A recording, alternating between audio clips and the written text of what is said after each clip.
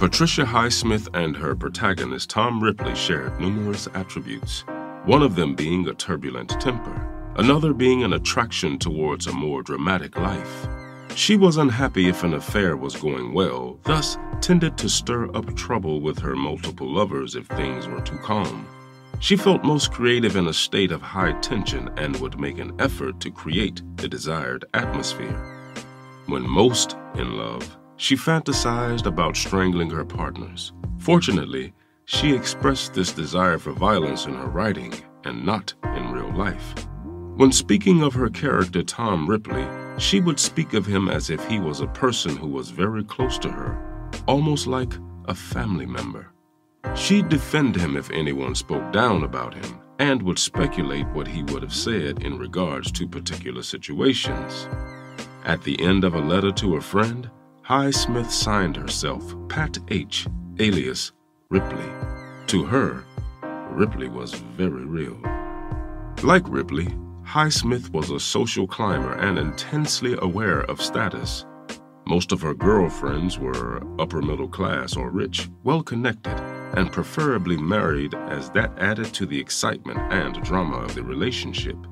Also like Ripley, she constantly fantasized. Even in her journals, she seemed incapable of distinguishing between reality and her inventions, which is maybe just why her writings are still relevant. The year she began writing The Talented Mr. Ripley, she was already struggling with alcoholism. Ever since her days at Barnard College, she had been a heavy drinker, but by 1954, her alcohol consumption was becoming dangerously high. As if that wasn't enough, she was bothered by an infected tooth. Her possessions were scattered across the country, and her latest lover had recently left her. Still, there was something which she described as an inner strength that kept her going. So instead of wallowing in self-pity, she indulged in the high tension surrounding her life at the time and began to flesh out the plot for her next book.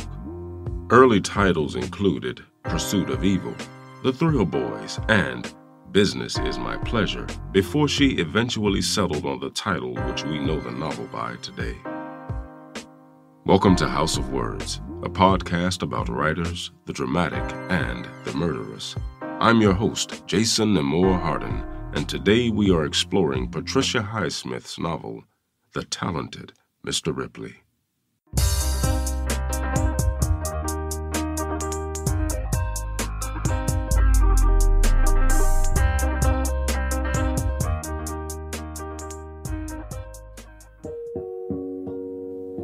Quote, I don't set the alarm to get up. I get up when I feel like it. End quote.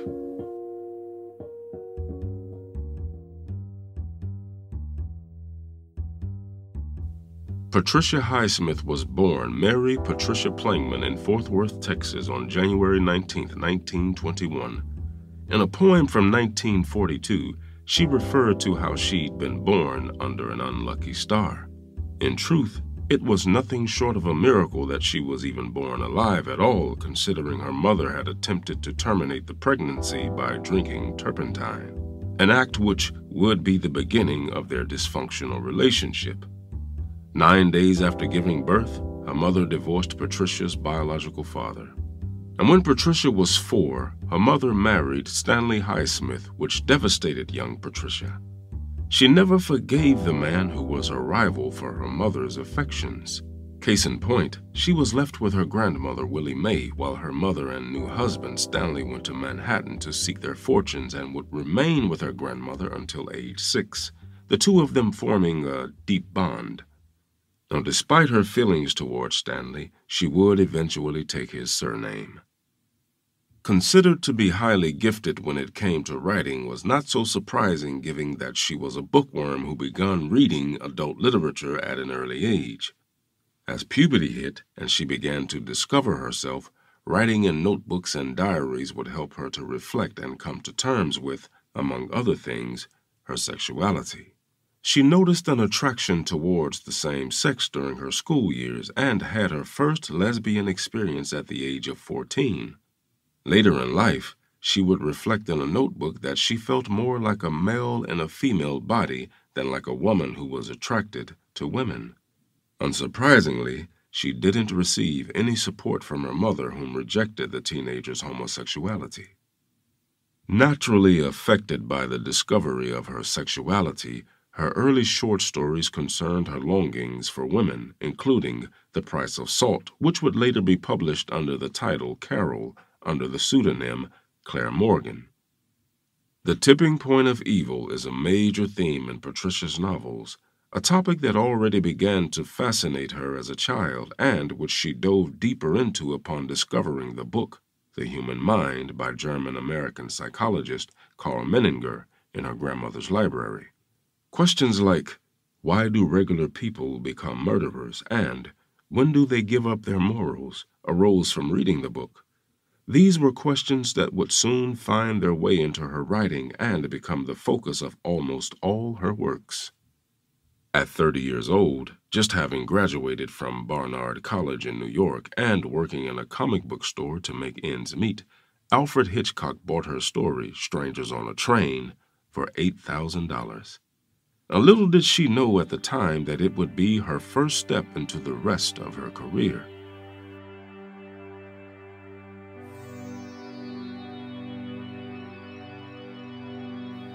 The story she began fleshing out in 1954 concerned the titular Mr. Ripley, a low-income stockroom clerk for the IRS, a nobody who bitterly resents his sleazy New York City friends. He's a petty thief who feels not a shred of guilt impersonating a tax collector in order to fleece vulnerable people. When by chance he meets Mr. Greenleaf, the rich father of a vague acquaintance, he pretends to be an Ivy Leaguer who is a good friend of Mr. Greenleaf's son. Fooled and charmed by Ripley, Mr. Greenleaf buys Ripley a first-class ocean liner ticket to Europe and finances a 6-week stay in the Italian coastal town of Mongebello, where his son, Dickie, is living as a self-serious, although talentless, painter. Though Dickie's mother is dying of leukemia, he refuses to return home to comfort her. After all, he has a villa, a sailboat, a maid, and an American admirer. Life is well. Now, Tom Ripley's mission given by Dickie's father is to charm Dickie, become his best friend, and eventually persuade him to return to the U.S. and to his dying mother. As the story unfolds, Tom quite literally becomes Dickie, murdering him and assuming his identity. He wears Dickie's clothes, signs Dickie's checks, even writes letters on Dickie's old typewriter. Switching his old New York persona for that of the Europeanized golden boy, Tom comes to feel much better about himself and embraces his new persona fully.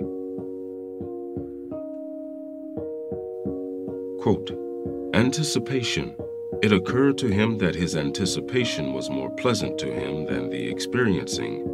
A quoted line from the talented Mr. Ripley.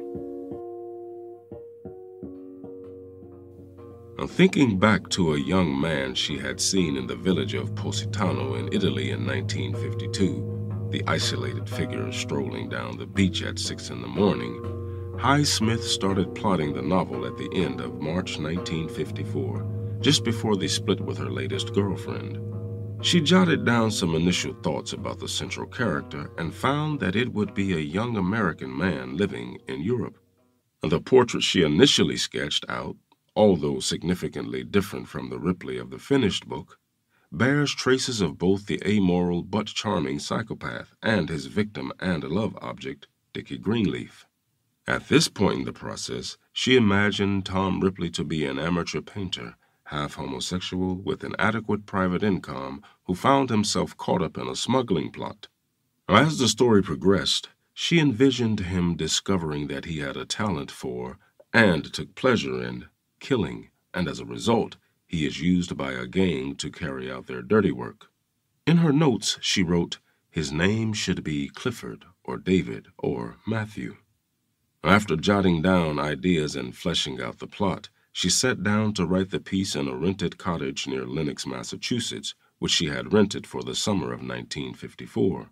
She described her mood at the time of starting the book as being bucolic. Certainly her life was more relaxed after the emotional turmoil of the last few years. And while in Lenox, she spent her days going to the local library, reading de Tocqueville's Democracy in America and flicking through Italian grammar books between writing sessions and drinking. Nevertheless, this serene attitude soon proved not to be working to her advantage, and after writing 75 pages of material, she decided her prose was too flaccid. She scrapped the whole attempt and made a mental and physical effort to sit on the edge of her chair as she started from scratch again. It became a popular book because of its frantic prose, she would later tell, and the insolence and audacity of Ripley himself.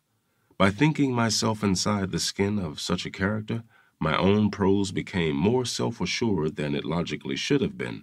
It became entertaining. Her landlord was an undertaker, and she became fascinated by the minute details of his job, particularly the tree-shaped incisions he made in corpses before he opened them up, as well as the material he used to stuff the bodies, sawdust being the secret. The wisdom into the macabre methods of an undertaker must have certainly helped her inspiration. In her notebook while plotting the novel in October 1954, she noted, "What I predicted I would once do, I am doing already in this very book, that is, showing the unequivocal triumph of evil over good and rejoicing in it. I shall make my readers rejoice in it too. Thus, the subconscious always precedes the consciousness, or reality, as in dreams." Quote, "When I am thickening my plots, I like to think, what if? What if? Thus my imagination can move from the likely, which everyone can think of, to the unlikely but possible, my preferred plot." End quote.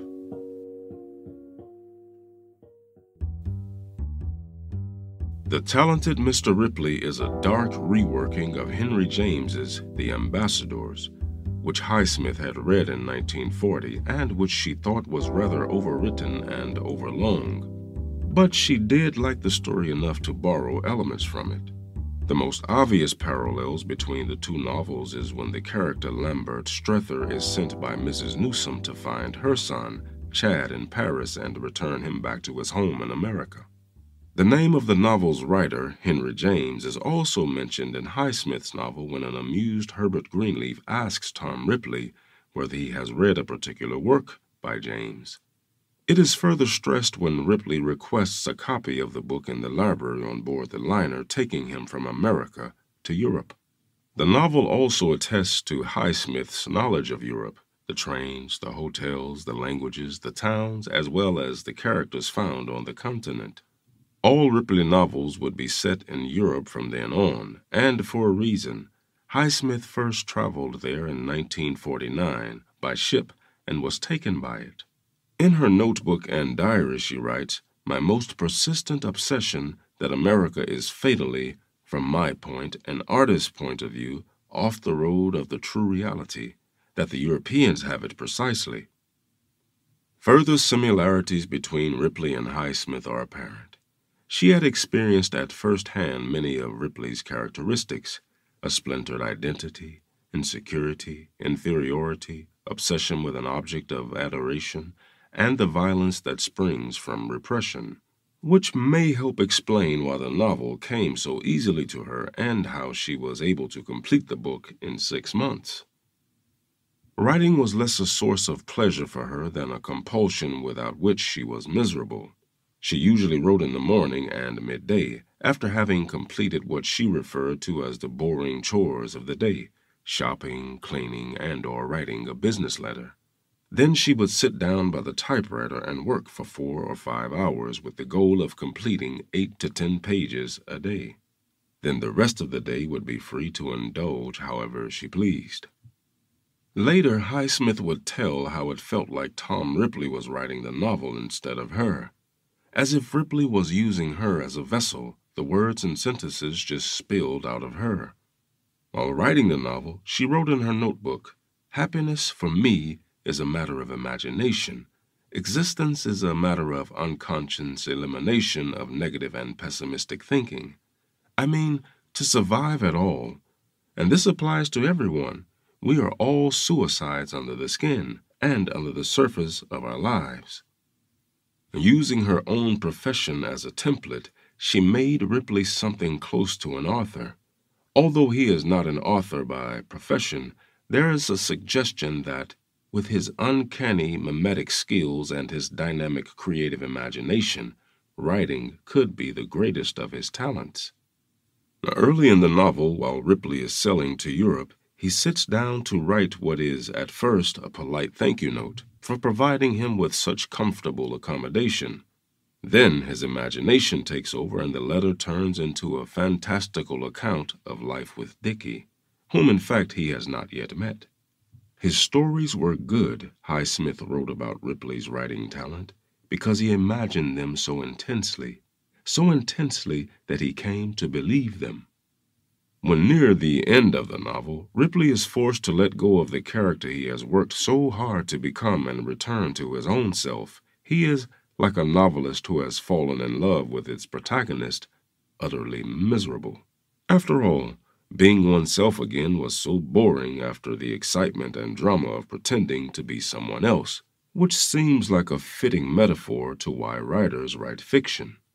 The book reads, he hated becoming Thomas Ripley again, hated being nobody, hated going back to himself as he would have hated putting on a shabby suit of clothes, a grease-spotted, unpressed suit of clothes that had not been very good even when it was new.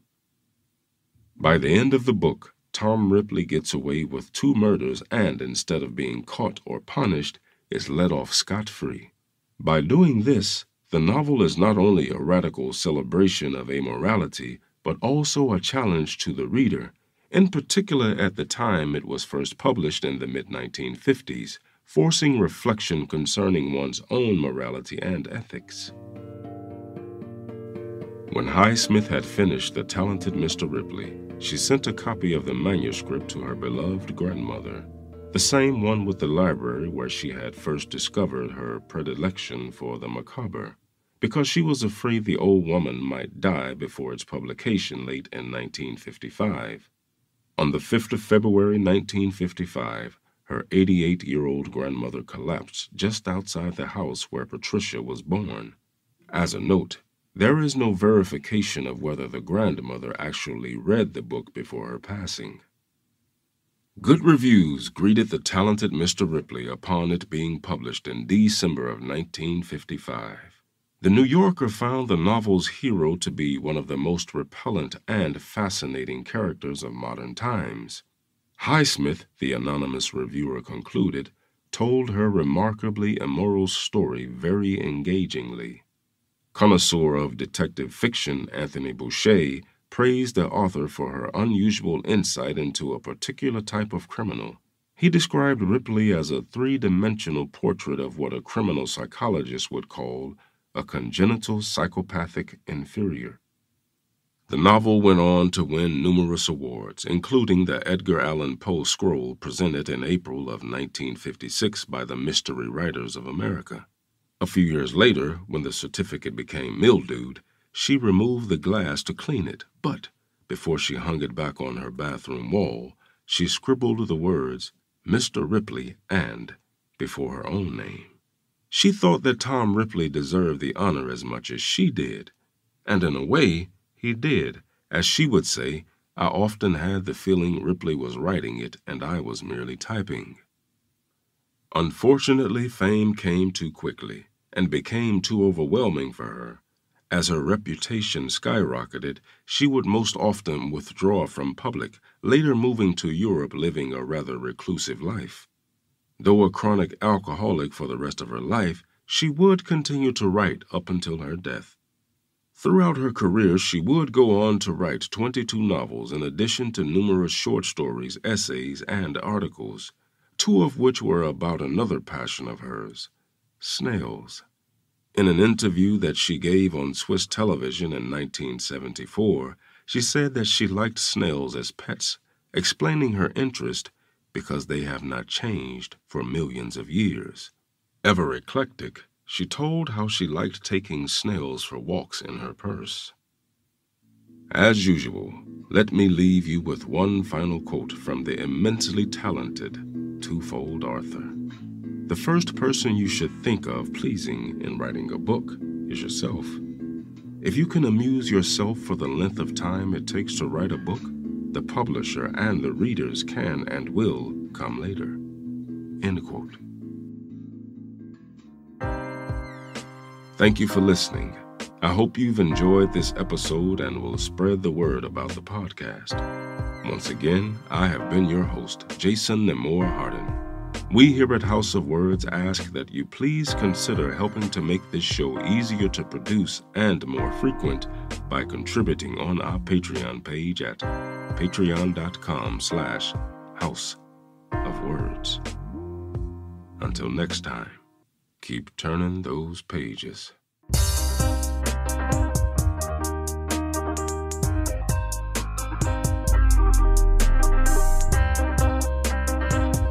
House of Words is written and produced by Cristo M. Sanchez, narrated and edited by me, Jason Nemore Hardin, and music by Creature 9 and Wood. All rights and ownership belong to Cristo M. Sanchez and Jason Nemore Hardin.